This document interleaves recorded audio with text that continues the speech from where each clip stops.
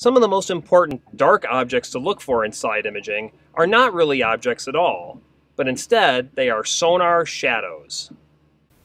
Sonar shadows occur anytime an object, either on the bottom or suspended in the water column, completely blocks the side imaging beam. When this occurs, that portion of the bottom that the side imaging beam cannot reach will appear as a dark spot. The distance that a sonar shadow extends away from an object on the bottom gives us an indication of how tall that object is.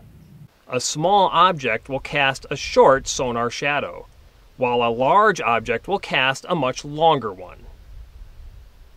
Sonar shadows that are cast by individual fish are among the most important tools I use to conclusively identify fish using side imaging.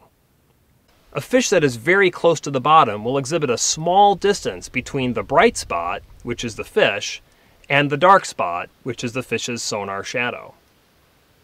On the other hand, fish that are much higher in the water column, closer to the surface, will exhibit much larger distances between their bright spots and their sonar shadows.